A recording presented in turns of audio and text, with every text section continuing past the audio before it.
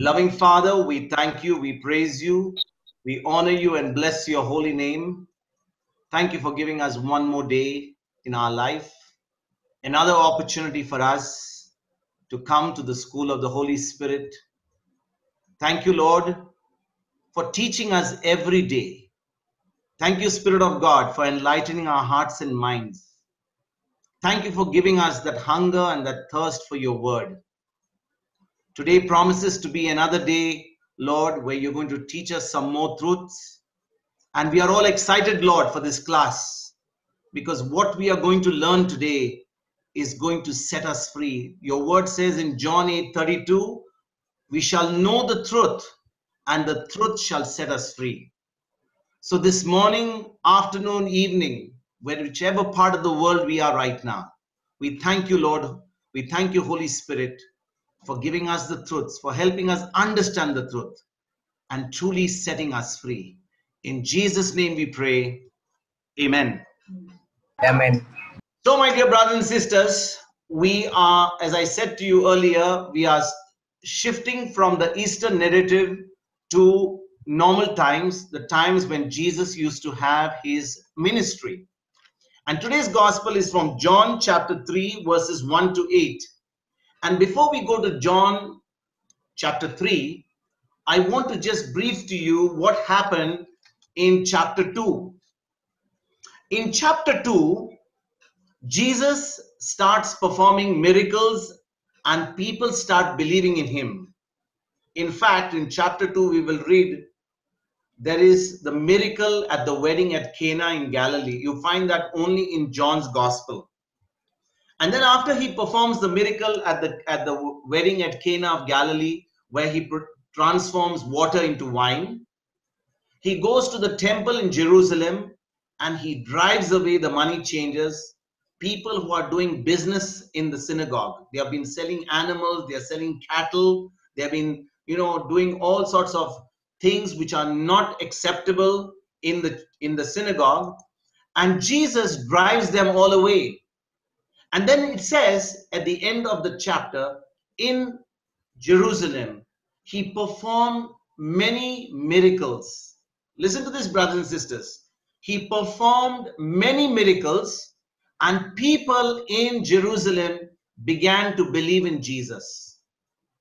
And in this congregation where Jesus was performing the miracles, there was a Pharisee by the name of Nicodemus. Nicodemus was the ruler of a synagogue. It's something like, the position of a bishop or cardinal or someone who's really in authority in the church.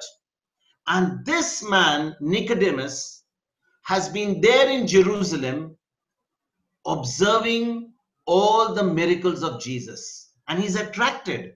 Although he's a Pharisee, although he belongs to a group that is not very comfortable with Jesus, in fact, they oppose Jesus's ministry, Nicodemus is very fascinated by the miracles of Jesus. And we take the story in the Gospel of John, chapter 3, where we read in verse number 1. So let's start with verse number 1 with this background. Now there was a Pharisee named Nicodemus, a leader of the Jews. Yeah, verse 2. He came to Jesus by night and said to him, Rabbi, we know that you are a teacher who has come from God. For no one can do these signs that you do apart from the presence of God. Look at this, my brothers and sisters. Nicodemus has seen the miracles of Jesus. He's come to Jesus not during the day. He's come by night. He doesn't want anyone to know that he is associated with Jesus. Look at the man. He is fascinated with miracles. He knows that God's presence is with Jesus.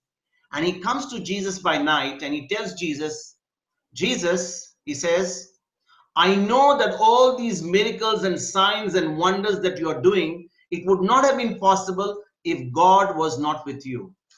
Now listen to this, my brothers and sisters.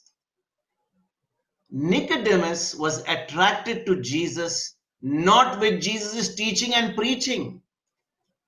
He was not attracted to Jesus because Jesus preached so eloquently or Jesus taught the truths, he was attracted by the miracles and signs and wonders.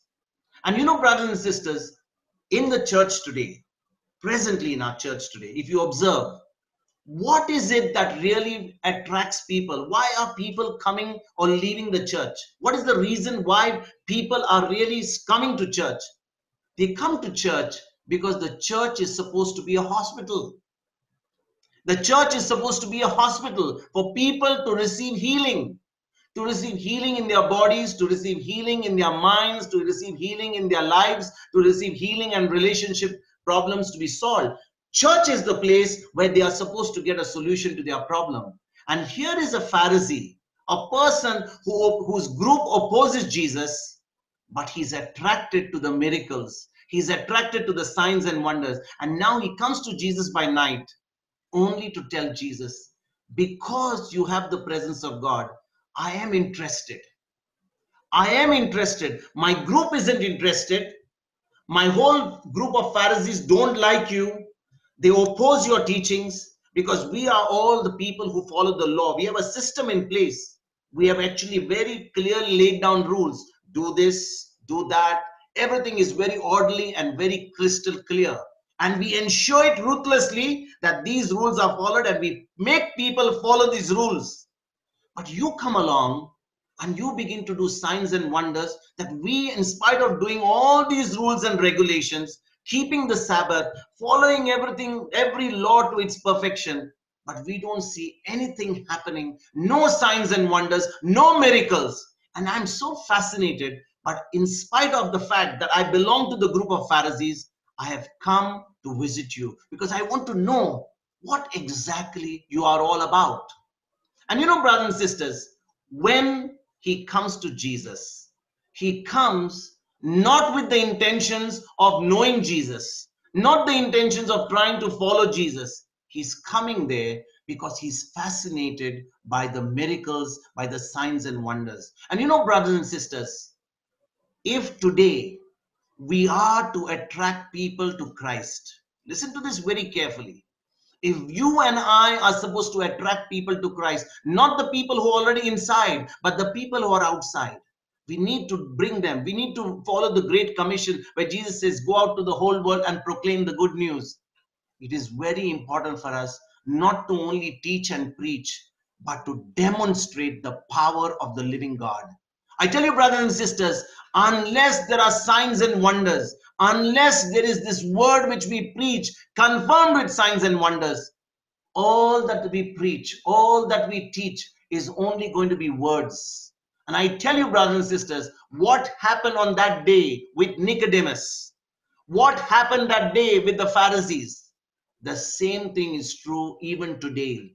If people, you and I, are supposed to be drawn to a place, if we know that we are going to find our solution, surely we are going to be attracted to that place. And unless we get to the Word of God, unless we understand that the Word of God is complete, the Word of God is going to give us the solution to everything, we are never ever going to make that change of making the Word of God the final authority in our life.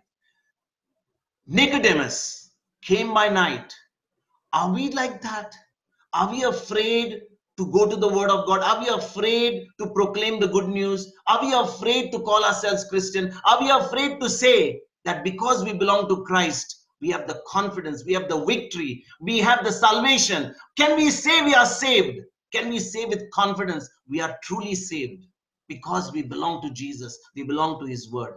This is the question that I want to pose to each one of you at the start of this class today.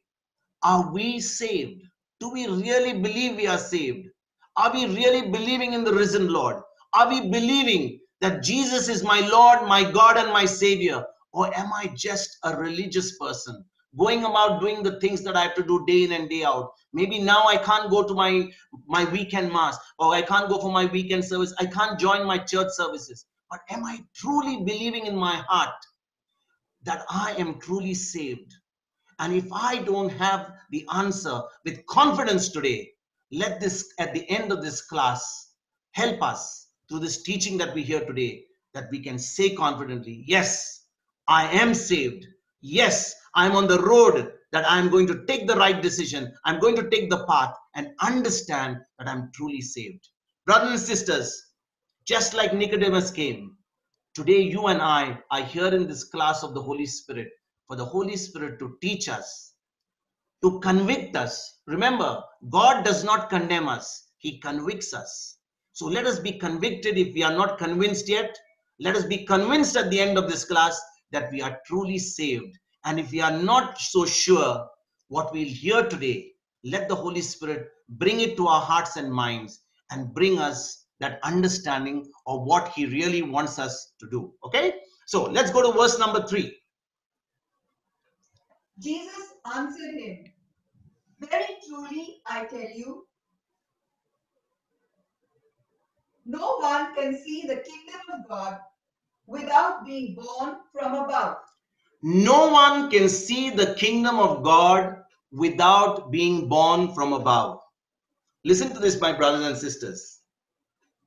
Any person, any man or any woman without the new birth, without the second birth, without the spiritual birth, is spiritually blind.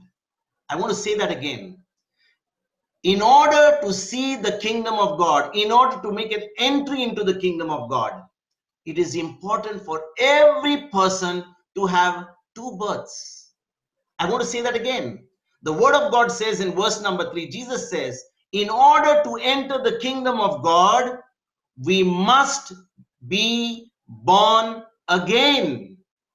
We must be born again. And what is the meaning of being born again? The first time we were born was when? When we were born in our mother's womb. The second time we were born is when we believed the gospel of Jesus Christ. Now, I want to tell you, brothers and sisters, as I said to you, if we have not received the second birth, if we have not received the second birth, we are still spiritually blind.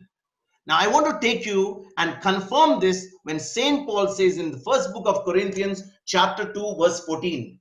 Can we read that? I would like to give that opportunity to you in this class. Someone who can read one book, first book of Corinthians, chapter 2, verse 14. I want you to read that slowly and clearly.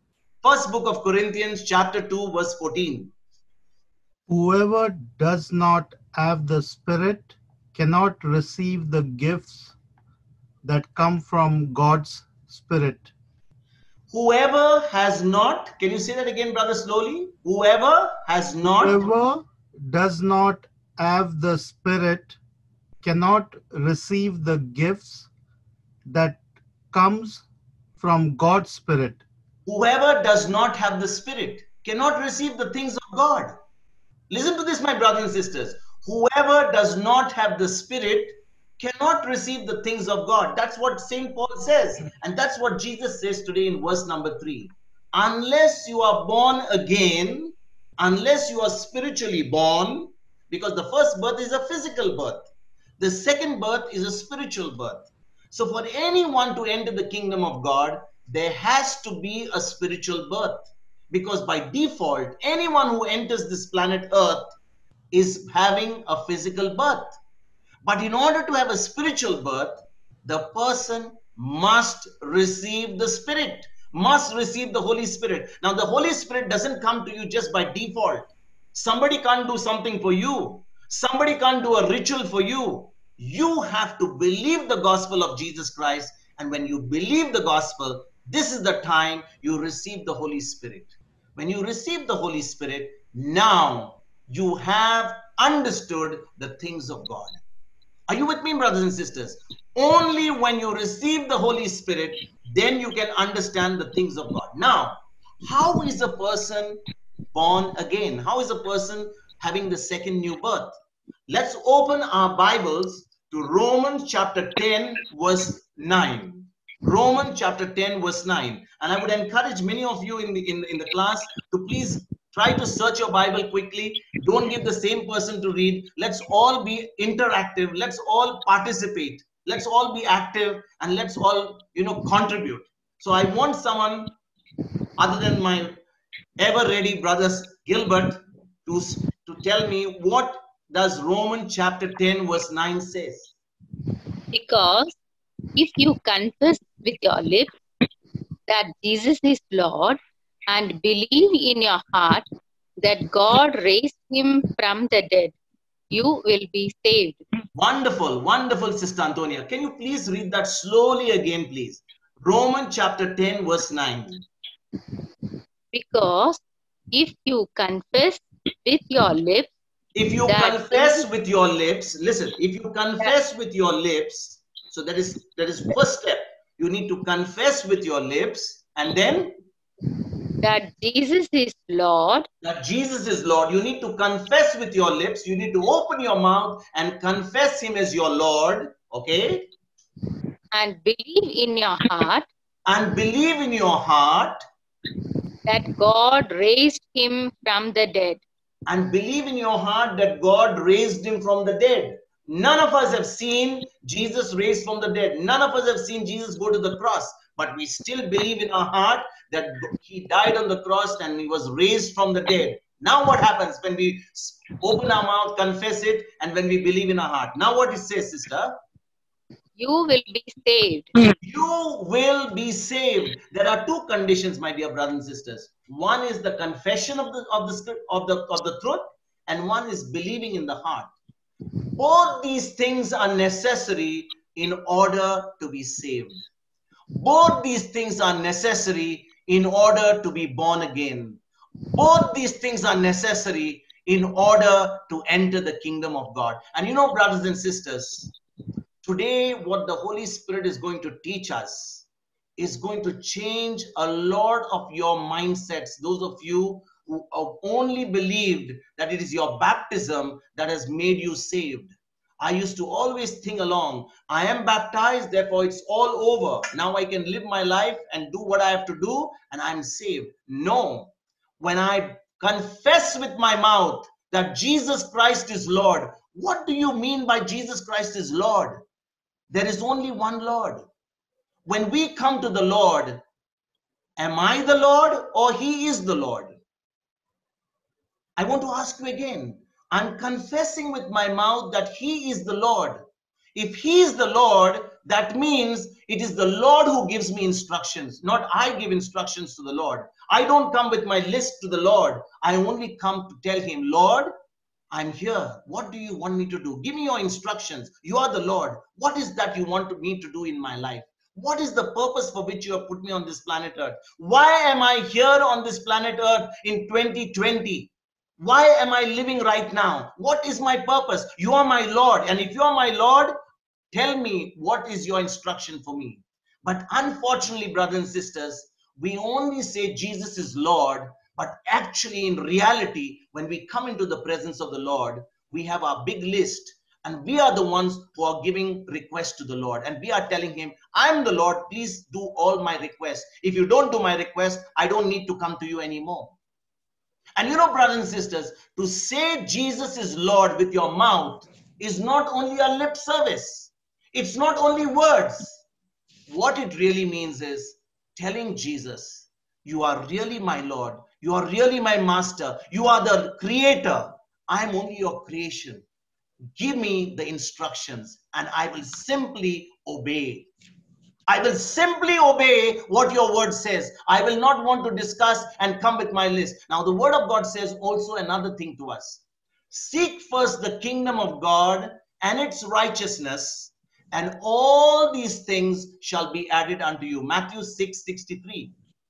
Matthew 6:33. Matthew 6:33. It says, seek first the kingdom of God and its righteousness, and all these things shall be added unto you. Now, most of the time we have a big request to the Lord, but when we seek him and we tell him, Lord, you are the Lord, and what you are to me is what I'm going to obey.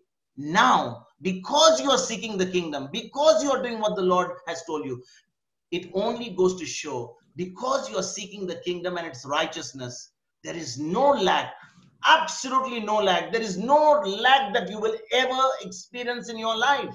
Because when you are with the Lord, when you are with the Creator, there is no way that He's ever going to have any lack come in your life.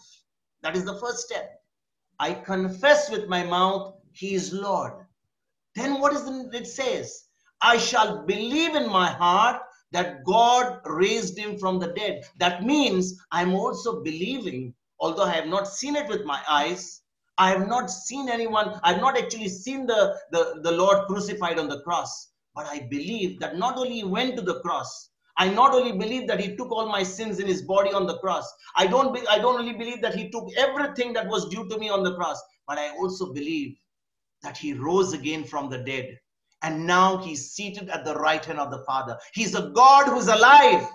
He's a living God. He's not a dead God. He's not a God where I need to do some rituals and need to please him. I know he's alive. I know he has won victory for me. And I know that he's seated at the right hand of the Father. It says, our high priest is seated at the right hand of the Father, who understands our every weakness, because he has gone through what you and I are going through right now. And he understands everything that you and I go through. But because I confess that he's my Lord and I believe in my heart, now, because I confess and because I believe, now I am saved. Now I am truly born again. Now I'm truly a new creation. Now I'm a candidate. Now I'm a child of God. Now I am a subject of the kingdom of God. And you know, brothers and sisters, both these things are necessary. The confessing and the believing. Now listen to this very carefully. Just confessing with my mouth, just confessing with my mouth is not enough. Also, just believing in my heart is not enough. I can believe so many things in my heart. My actions will show whether I really believe. But when I confess with my mouth and I believe in my heart, when I do these two things, then only am I truly born again. I'm truly have entry into the kingdom of God. I'm truly a child of God. I'm truly a subject of the kingdom of God. And where is the kingdom of God? The kingdom of God is not when I die, when I go to heaven. It is right here on earth. I need to experience eternal life here and now and today in this place. And you know, brothers and sisters, when we believe that, we believe what I just told you in Romans 10, 9 and 10, then only we are going to experience the supernatural in our life. We are going to experience that heaven here on earth in our life. We are not going to experience heaven after our death if we can't experience heaven here on earth. I want to repeat that again. We will never experience heaven after our death if we can never experience heaven here and now. And heaven is not about just having all your needs met. It's not about having a big car and a big house and a big fat bank balance and a great job and a great family. No. What really means living in heaven is, in spite of all the troubles, persecutions, the people coming against you, people rejecting you, people coming, being your enemies, you still love them. You still, in spite of everything coming against you, because you have been filled with the love of God, because you have come to that realization that what somebody does to you doesn't matter. How you respond to people who come against you, because you belong to Jesus, because you belong to the kingdom, because you know what the kingdom principles are. Now, when you understand that truth, only then can you truly experience heaven here on earth. And you know, brothers and sisters, I just would like to tell you one thing. The prerequisite to enter the kingdom of God is two births. And if we have not experienced the second birth, listen to this very carefully. If we have not experienced the second birth, you know what is going to be? We are just going to be religious freaks. I want to say that again. A person who has never experienced the second birth is only a religious freak, only going about doing their things, religious activities, without having a relationship with Jesus. I tell you, brothers and sisters, those Pharisees, people in the old covenant who followed the law, they were given 10 commandments, and those 10 commandments they made into 500 commandments. Do this, don't do that, don't do this on a Sabbath, don't do this, don't do that, you must do it this way, you must do it that way. When you begin to operate according to that and not according to the Spirit, you know, brothers and sisters, you will be what is called as a religious freak. You will never experience eternal life. You will never have a relationship with the living God, but you will just go about doing your religious activities. But the day you have the second birth, truly receive the Holy Spirit, now it is the Holy Spirit that is directing your life. The Holy Spirit is the captain of your life. Jesus is on the driver's seat, and now he wants you to live a life of freedom. That is why St. Paul, writing to the Romans, he says, anyone who is in the Spirit has a freedom. We have freedom in the Spirit. When the Spirit of the Lord is, there is freedom. I want to say that again. St. Paul says, where the Spirit of the Lord is, there is freedom.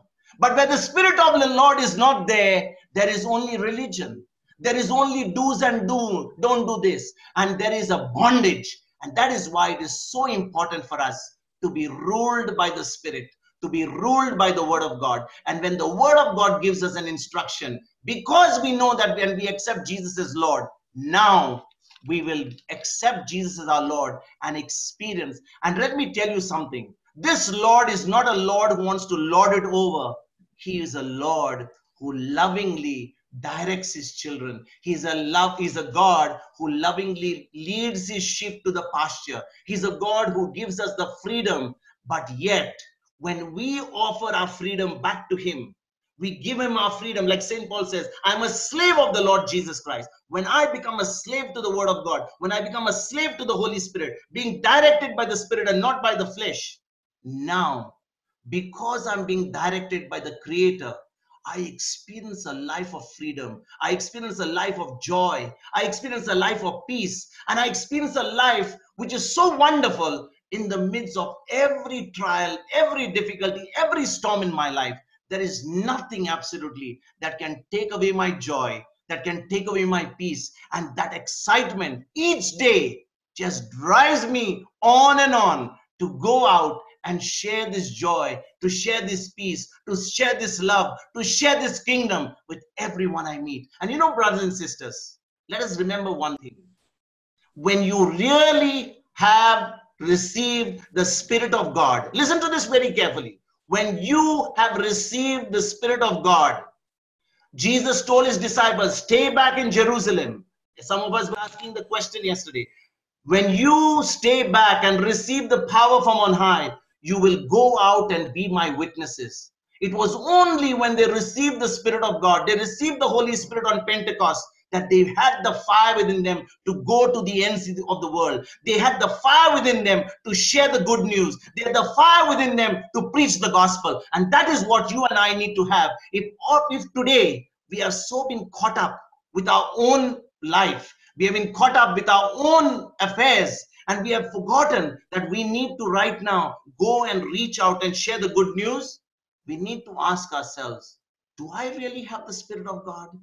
Do I need to really understand why I've quenched the Spirit? Why have I grieved the Spirit? And I need to say to the Lord, Lord, I repent. I repent because it's always been about me. It's always I.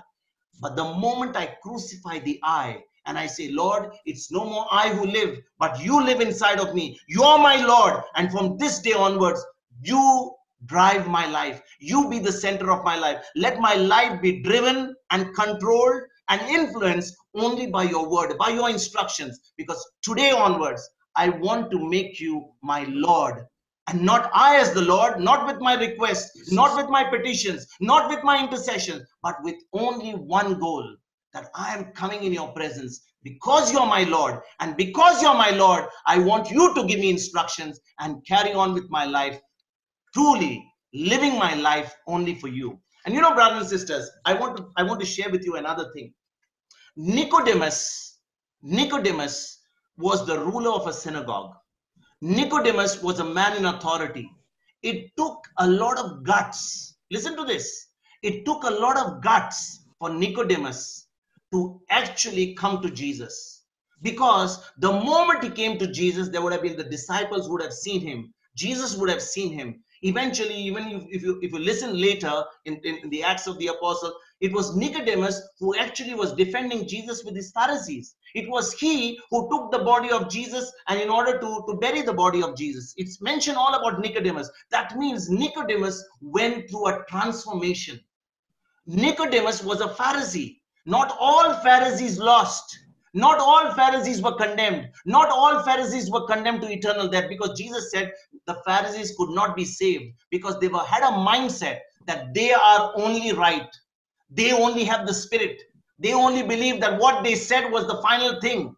But they were refusing to believe Jesus. They were refusing to believe his word. And that is why they destroyed Jesus. But Nicodemus is one example.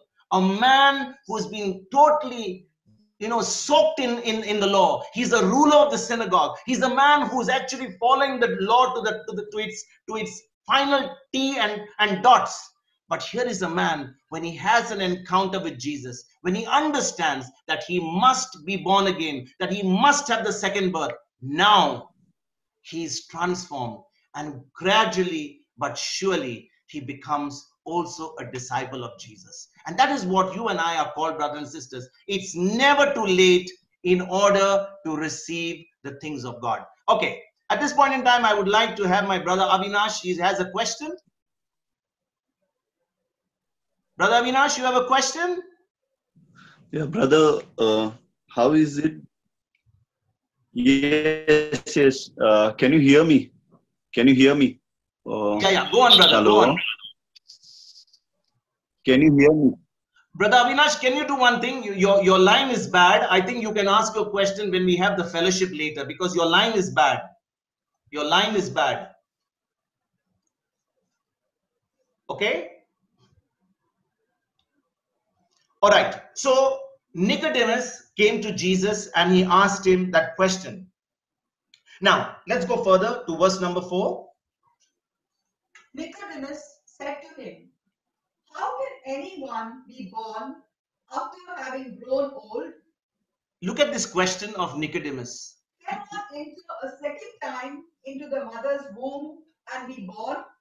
Look at this, my brothers and sisters. Nicodemus is a carnal person. He doesn't have the Spirit within him. He is a law-based person. He's a person who's got the law. He's a ruler of the synagogue. He's a Pharisee. He's following the laws. He's doing everything what the law wants him to do. So there's no problem with him as far as his relation with God is concerned in doing what is required to be done.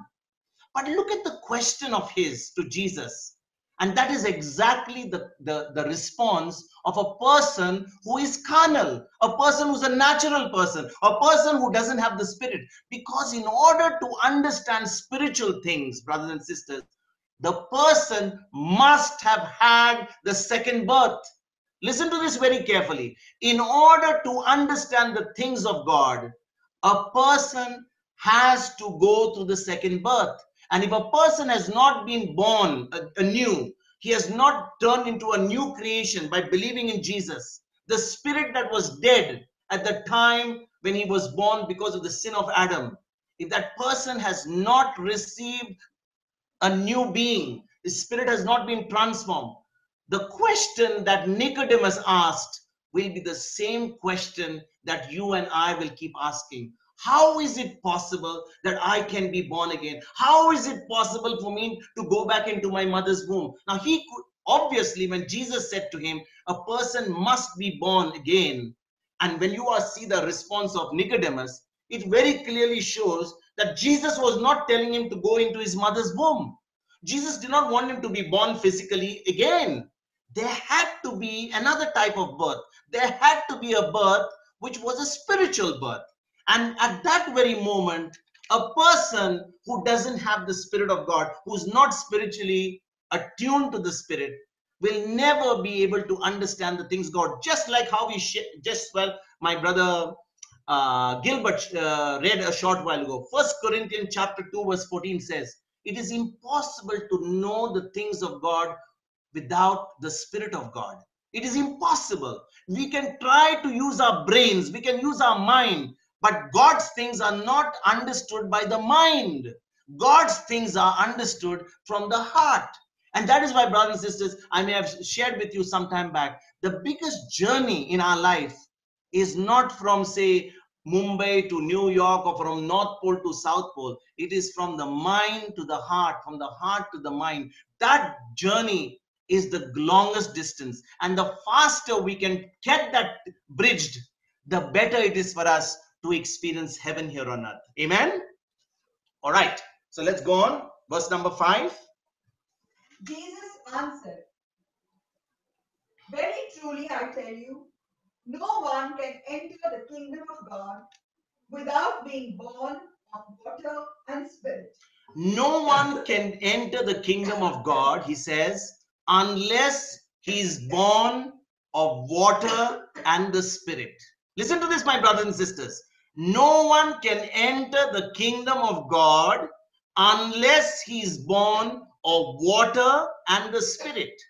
Now, listen to this. When someone says water, immediately for us it comes as water baptism. That's what we have all been baptized. But that's not what the scriptures are saying.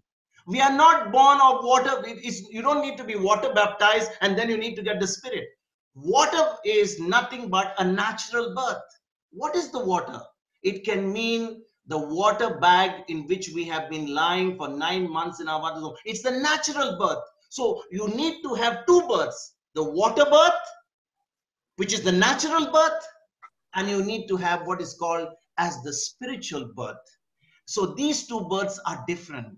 So we are born of water when we are born at the time in the maternity ward, when we are coming out from our mother's womb, when the water bag breaks and we are having a natural birth. That's the physical birth. That's the first birth.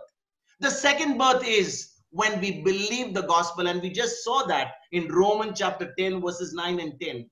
Now listen to this very carefully, my brothers and sisters. Listen to this very carefully.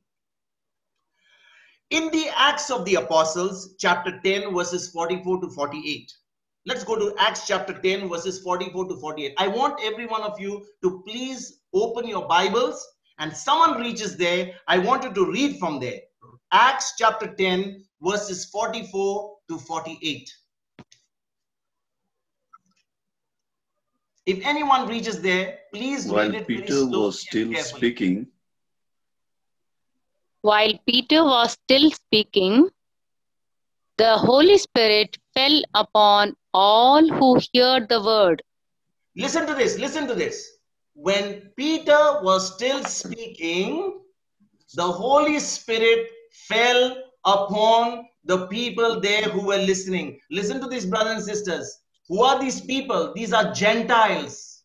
These are not people who are believers. These are not people who have been going to church. They are Gentiles. They are pagans. They are listening to the gospel for the first time. So as they were listening to Peter, the Holy Spirit fell on them. Go ahead, Sister Antonia.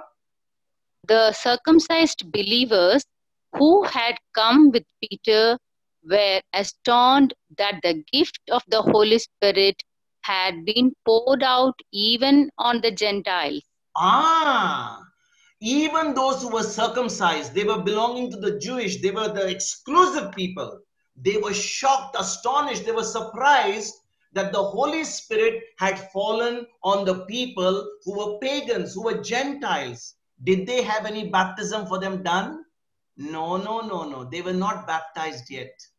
Brothers and sisters, they were not given any water baptism. There was no baptism done for them yet. And yet, as they began to hear the word of God, as they began to hear the good news, as they began to have the gospel preached to them, the Holy Spirit fell on them and they were baptized in the Holy Spirit. You know, brothers and sisters, when you begin to read what happened in the early church, people began to receive the Holy Spirit only after they heard the word of God. So, you know, the Holy Spirit just gave me another revelation. You know, it needs two things in order to be into the kingdom of God.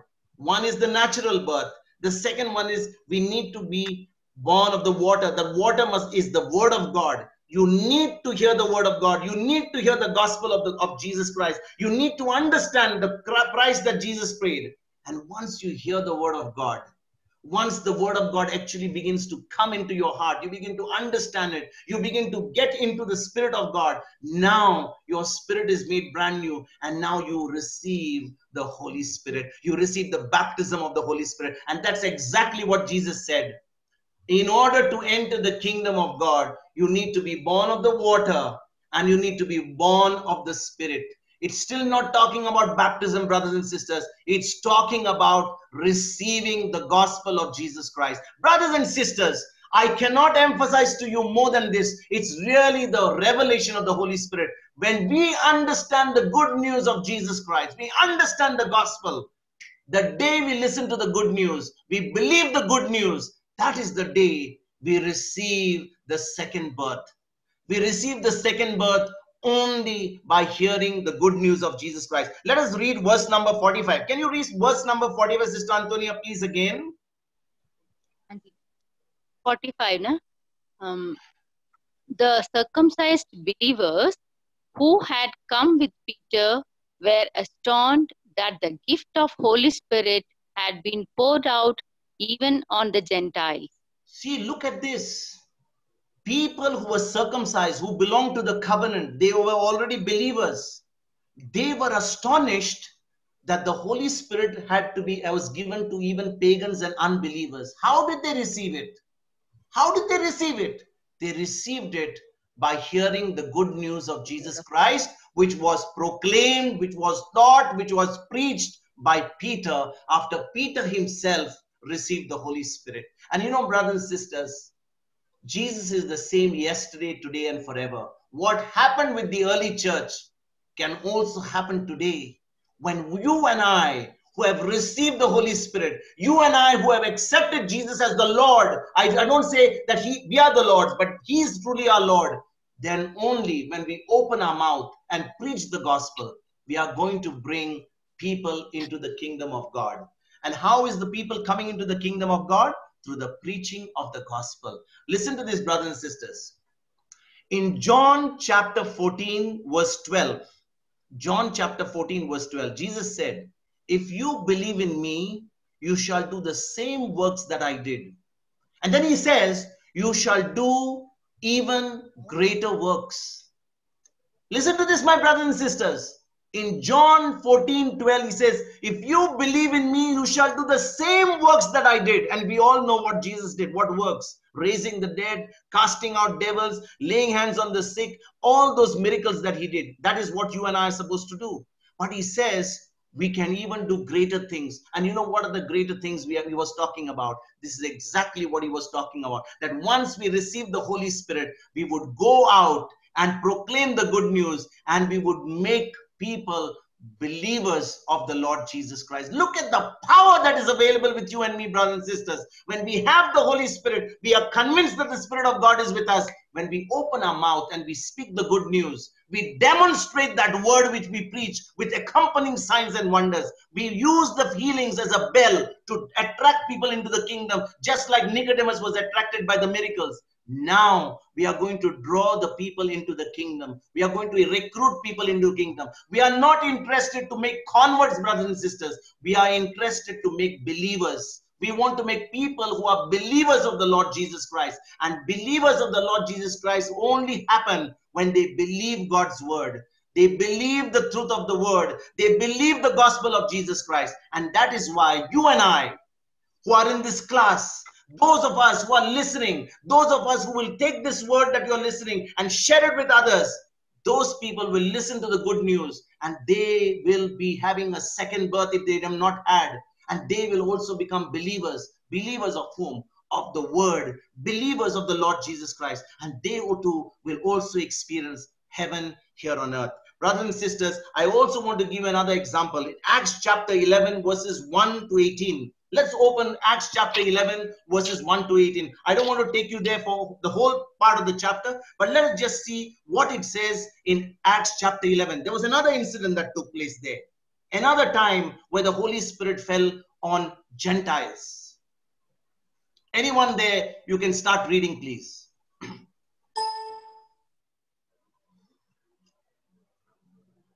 Now the apostles and the believers who were in Judea heard that the Gentiles had also accepted the word of God. So, when Peter went up to Jerusalem, the circumcised believers criticized him, saying, "Why did you go to uncircumcised men and eat with them?" Now listen to this, brothers and sisters. We won't read the whole chapter. When the Holy Spirit fell on unbelievers, those who were Gentiles, when they heard the gospel, those non-believers or unbelievers were no longer Gentiles. They also became members of the body of Christ. They also became members of the church of Christ. They also got an entry into the kingdom of God. Now see what happens. The people who are already in the kingdom, they start criticizing Peter. They said, how could you go to people who are not even believers? How can you preach the gospel to Gentiles? How can you go and try to give them the Holy Spirit? And that is the time Peter opens his mouth in chapter 11, and he says, while I was talking to them, while I was preaching to them, the Holy Spirit fell on them. And that, who was I to stop them from receiving the Holy Spirit? Who am I? God is the one who gives us the gift of the Holy Spirit. And how does he give it to us? Only when we hear the gospel, when we believe the gospel, when we take action on the word that we are listening, only then we receive the Holy Spirit. You know, brothers and sisters, a life without the Holy Spirit is a religious life. A life without the Holy Spirit is a dead life. A life without the Holy Spirit is just a life of do's and don'ts. It's a life of rules and regulations. But a life of the Holy Spirit is a life of freedom, is a life where the Holy Spirit directs you, a life which is exciting, a life which is life-giving, a life which is which basically lets you go out and share the good news. You know, brothers and sisters, when the Holy Spirit is with you, and you have experienced God's love, because the word of God says in Romans 5:5, the love of God has been poured into our hearts by the Holy Spirit. Romans 5:5 says that only when you have received the Holy Spirit that you can experience the love of God. And if you have truly experienced the Holy Spirit, you have received the love of God. You can't hold that love of God in your heart and hold it only to yourself. It has to be shared. It's not like the love that you have for self, or love for your family, or love for your own things. It's a love that you have received from God. And a God kind of love cannot be held with a person inside. It has to be shared. The gospel has to be shared. You have to go out and demonstrate the power of God. Brothers and sisters, today, you and I have to ask ourselves a question. If we are not going out, if we are not right now having that boldness to share the gospel, maybe some of us will say, I don't know the Bible yet. So what? Is it over? Today is the day you can start. I don't know anything about scriptures. Why not? You can start today. You can start right now after this class. This is an opportunity for you to go to the word, to study the word, to reflect on the word, to meditate on the word, to do what the word says, and truly tell the Lord, Lord, I want to do what your word says. I don't know what it's going to cost me. I don't know what I'm going to lose, but I am going to spend time with your word. And not only spend time, I'm going to make a decision to do what your word says. You know, brothers and sisters, the day you make that decision, you make that commitment, I tell you, the Holy Spirit, the Creator is going to back you up. Don't you ever think that when you make a decision to walk in the righteousness of God, to walk according to God's word, that God is going to bring obstacles in your path. He's going to send his angels to protect you. He's going to cooperate with you. The Holy Spirit is going to teach you. There will be persecution. There will be obstacles which will come from the kingdom of darkness. But because you have the presence of the living God, in spite of the persecution, in spite of all the insults, in spite of all the rejection, in spite of all the humiliation, in spite of all the things that will come against you from the other side, you will still be victorious, because your faith will always overcome, because you know to whom you belong. I said, when you know to whom you belong, you know whom you have with you, you have the Creator with you, you can never fail, because being with him is always victory, because he has already won the victory for us. Amen? Okay, look at what St. Paul says in 1 Corinthians chapter 1 verse 17. 1 Corinthians chapter 1 verse 17. Let's open that.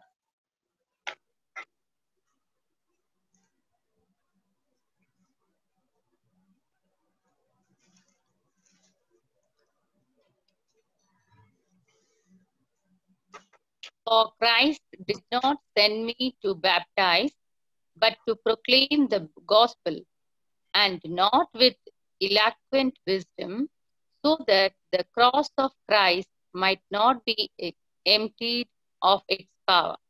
Look at this, brothers and sisters. Saint Paul, who has written virtually about 60-65% of the Bible, what is he saying? God did not send me to baptize. God did not send me to baptize. He's not undermining or he's saying that baptism is not important. But what is he saying, brothers and sisters? He's saying that God did not send us to be baptized. Why? Because he knows from the revelation he has received that it's not by baptism that a person is saved. It is by believing that he is saved. And that is why his ministry was the teaching ministry. His ministry was the one of preaching the word. His ministry was to demonstrate the word. You know, brothers and sisters, if we go to Mark chapter 16, I want you, all of you, every single one of you in this Bible study, I want you to go to Mark chapter 16, verse 16. And let us all read that together. Today, a big stronghold from your mind is going to be broken. Let us go to Mark chapter 16, verse 16. The one who believes and is baptized will be saved. The one who believes and is baptized will be saved. The one who believes and is baptized will be saved. Does it only say the one who's baptized will be saved? No, my dear brothers and sisters. It requires two things. It requires us to believe and it requires to be baptized. It requires us to believe and it requires us to be baptized. So without believing, there is no way that I can be saved. Let's go to the next verse and see what it says. But the one who does not believe will be condemned. The one who does not believe will be condemned. Who's speaking these words? These are not coming from a third party. These are coming from the mouth of Jesus. Jesus is saying, the one who believes and is baptized will be saved. But the one who does not believe will be condemned. Saint Paul says, I was not sent to baptize. I was sent to preach the gospel. I was sent to demonstrate the power of the gospel. Brothers and sisters, if today we are only preaching the word, we are only teaching the word, but we are not demonstrating the word, there is going to be absolutely disinterest in the gospel of Jesus Christ. But if that gospel that is preached can be confirmed with accompanying signs and wonders, can be demonstrated, the word that is preached can be confirmed, because when the word, the true gospel is being preached, the Holy Spirit is always present there. And when the Holy Spirit is always present there, there are going to be signs and wonders. Let us listen to what it says further in Mark chapter 16. Go ahead.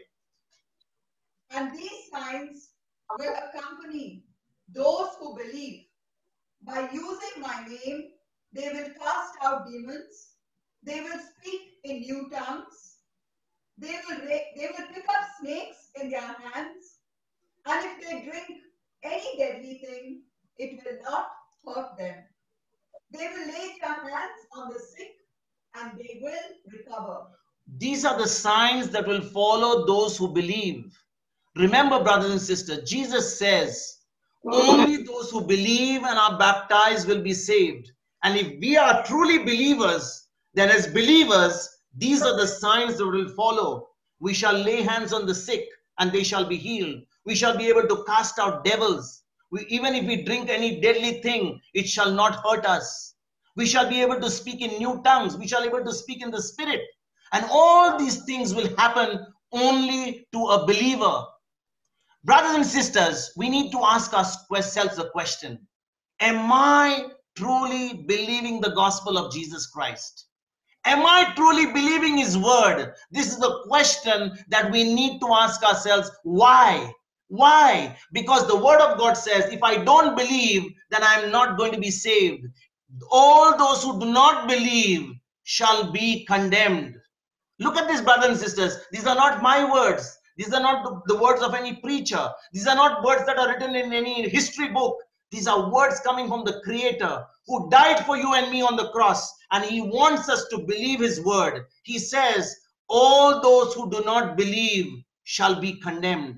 And you know, it's high time for us, brothers and sisters, to become believers. It's high time for us to believe the gospel. It's high time for us to take the word of God seriously. It's high time for us to make the effort, to find the time, to find every effort in our busy schedule in order to take the word of God, to study the word of God, to dwell on the word of God, to research the word of God, and to do what it says. Because only when we accept Jesus as Lord, only when we do what His word says, then only we will be saved. And in order to be saved, we have to be believers. We can't be religious freaks. And brothers and sisters, if we truly are believers, then when we go out and open our mouth and share the good news, the Holy Spirit will always back the words that we speak with accompanying signs and wonders. Listen to this, my brothers and sisters. It's not about just preaching the gospel. It's not just about speaking words. It's not about giving a great homily. It's not about giving a great sermon. It's about demonstrating the power of God, demonstrating it with signs and wonders. And if that is not happening today in the church, it's time for you and me. It's time for you and me to make that study, to make the correction, to repent, and to start believing the good news. And brothers and sisters, I cannot even go any more further than this or dwell on it in a much more, with more emphasis, except to encourage you, to plead with you, that during this time when we have so much on our hands, that we will take this time seriously, that we shall go to the word of God, we'll study it, and we'll make every effort from this day onwards, not only because we got the time, but even in our busy schedule, to give the word of God its due respect, to its due priority, its due honor, its due place in our life. Because only then can we really be effective in our Christian life. It's only then that we can truly be able to resist and fight the enemy. And remember, brothers and sisters, just because you have the word of God, just because you are a believer, doesn't mean that you are immune from persecution, you are immune from difficulties, you are immune from storms in your life. But praise God, because you have the word, because you have the Spirit of God, because you are being directed by the word of God, brothers and sisters, you will always overcome every storm in your life. Like an eagle, you will be able to fly above your storm. And in fact, when the storms come of your life, you will fly above your storm and actually enjoy the storm, while all the others around you are falling like a pack of cards. It's important, brothers and sisters, for us to realize this truth and make the necessary correction today, right now. I believe that as the Lord is talking to you and me, we are indeed making that resolve, making that decision, making that commitment. And I pray that this day onwards will be a day for us, a new day of decision making, a new day of new directions, a new day of the fire of the Holy Spirit, that we can truly be His witnesses to the ends of the earth. Amen. Amen. Amen. So let's go to verse number 6. Verse number 6. What is born of the Spirit, what is born of the flesh is flesh, and what is born of the Spirit is spirit. Look at this, brothers and sisters. If a person is a natural person who doesn't have the Holy Spirit, when they hear the word of God, they will not understand the word of God. It'll just go over your head. You will think, what is this word of God? Why am I not able to understand it? The word of God says in 2 Corinthians chapter 4, verse 4, the God of this earth has put a screen, has put a blinder over people so that they cannot believe. But it's only when we go to the word of God and try to and make every effort to understand it, make every effort. If we can't understand it, we will call somebody. We will be hungry. Please explain it to me. Call someone, do the research, go searching for it. Like if, for example, you know there's a particular sickness, doctor has given you a report. How many times would we go to Google How many times we'll go and call for a second opinion? How many of us will go for a third opinion? How many of us will go to Yahoo? How many of us will go to Google and try to search about that medication because we want to search and research that sickness that has been told to us? When we can avoid all that and start researching God's word, see what God's word says, the same effort that we do for a particular situation or for a sickness or in order to get admission or in order to find out about the report of the doctor, that same effort that we do, if we do it for the word of God, going to the limits, going to the even required to the ends of the earth in order to get an understanding of it. I tell you, brothers and sisters, that veil, that block which is in our path will be removed because we are hungry for the word. And I want to tell you, brothers and sisters, let that hunger, let that thirst for the word just grow within us today, from today onwards. Unless there is a hunger for the word, unless there is a thirst for the word, there is no way that we are ever going to be effective, ever we are going to see the kingdom of God. And it is important for us, each one of us, to see the kingdom of God now. You know, brothers and sisters, when a person is a natural person, he will never be able to see anything outside his five senses. And what are the five senses? What I see, what I hear, what I taste, what I smell, and what I feel. A natural person cannot see anything beyond their five senses. Only a person in the spirit can see what is called as the sixth sense, which is called faith. And how will a person get faith?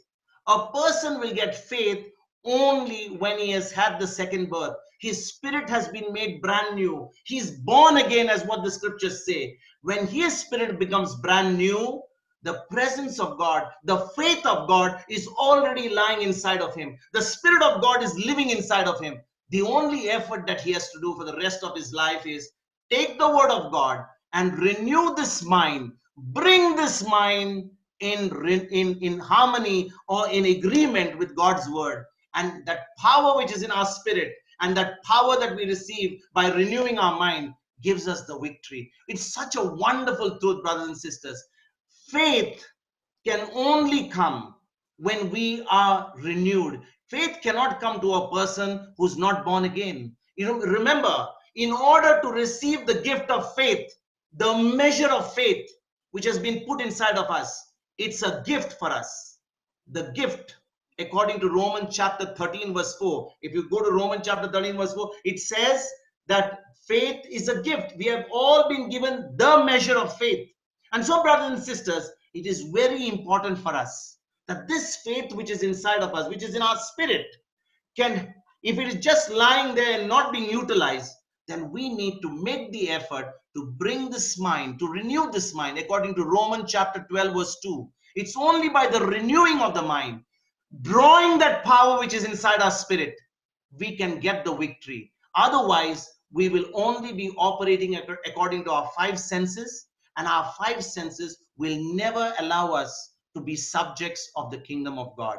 The operating according to our five senses can never let us have an experience with God, because in order to experience God, in order to communicate it with God, we must communicate with him only in the spirit. That's why Jesus, when he was talking to the Samaritan woman, I mentioned briefly yesterday in John chapter 4 verse 23, he says, true worshippers shall worship God in spirit and in truth. Spirit, why? Because the spirit has got all the faith inside. That's the second birth that we had. And truth is according to his word. We had a discussion yesterday after the class, and we were talking about how we need to pray, how we need to intercede according to the truth, according to his word. And only when we speak God's word back to him, that we can receive everything of God. Brothers and sisters, it is important for us to renew our mind, not just today, not just tomorrow, but as long as we are breathing, we need to keep this mind alert, sensitive to the frequency of the spirit, to sensitive to the word, and to be directed to the word in order to receive the things of God. Verse number 7. Do not be astonished that I said to you, you must be born from above. You know, brothers and sisters, Jesus had to tell Nicodemus not to be amazed. not to be surprised, because Jesus was telling you have to be born again. You have to be born from above. He's just telling him, because at that very moment, Nicodemus is a natural man. He's not an evil man. He's not a sinful man, but he's a natural man. He's a man who does the law. He does this and does that. He's got rules and regulations. No one can have a relationship with God by doing rules and regulations, brothers and sisters. The only way to have a relationship with God, the only way to have a relationship with the living God is through his word, is by going by faith. And that is what Jesus was telling Nicodemus. Verse 8. Let's go to verse 8. The wind blows where it chooses, and you hear the sound of it, but you do not know where it comes from or where it goes. So it is with everyone who is born of the Spirit. Look at this, brothers and sisters. The spirit realm. There are how many kingdoms? There are actually 3 kingdoms. One is it's a God's kingdom. One is the kingdom of this world, and one is the kingdom of darkness. That is the kingdom of Satan. Now, people who are natural may not necessarily belong to the kingdom of the devil. They may be natural people like kingdom of this world. But there are 3 kingdoms. So Jesus is saying the spiritual realm, the kingdom of God, is actually so real. It is just like a person who sees, who know when the wind is blowing, he cannot see the wind, but he knows the effect of the wind. If a person can feel the effect of this wind, which he can't see, and yet he can't believe the wind, in the same way, a natural person cannot believe the spiritual realm because he can't see it. But a spiritual realm is not to be seen by the physical eyes. It is to be seen with the eyes of faith. It is to be seen through faith alone. And you know what, brothers and sisters? The spiritual realm, the spiritual kingdom is the parent one. It's the real kingdom. What you see with your hands, with your legs, what you see with the eyes is actually the child. The parent one is the spiritual realm. The real kingdom that you and I are living right now is a product of what is already been in the spiritual realm. And so, if we can believe the parent, we have had everything with us. But most of the time, because we don't know the word, because we are not in the spiritual realm, because we are not really sure whether we are born again, our focus is only limited to our 5 senses. Today, you and I are called to make the correction. You and I are called to dwell on the word of God. You and I are called to develop that 6th sense so that we can receive everything from the kingdom of God. We can receive the complete package of salvation. And the package of salvation is so beautiful, brothers and sisters. You don't need to sweat. You don't need to do rules and regulation. You don't need to do this way and that way. You only need to believe. And when you and I believe the word, it is a free gift to us, because on that cross, it is all finished. It is all completed by Jesus. Let our prayer today be that from today onwards, we are going to be believers and less religious. I say again, we are going to be believers and less religious. We are going to believe the good news. And when we believe the good news, we are going to reach out and make new believers of the Lord Jesus Christ. Let's close our eyes and let's pray.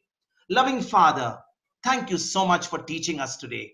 Thank you for giving us these truths. Thank you, Lord, for allowing us to understand that it's only by believing your word, it's by operating by faith, by understanding that only by being born again, by having the second birth, that we can truly be subjects of your kingdom. Lord, we have gone about our life, we have gone about our activities, even in our relationship with others and relationship with you, only based on rules and regulations, based on what we have been told, what we have been explained. But today, Lord, we have understood that it is your word, your freedom-giving word, your freedom-giving truth that sets us free. Help us, Lord, to sit in the school of the Holy Spirit. Allow the Holy Spirit to teach us. Allow the Holy Spirit to enlighten our minds. Remove the darkness within us. Remove all the teachings that we have been indoctrinated. And Lord, help us to believe the truth of the gospel and experience the victory that you have already won for us on the cross. I thank you and praise you, Father, for all this in the glorious name of Jesus. Amen.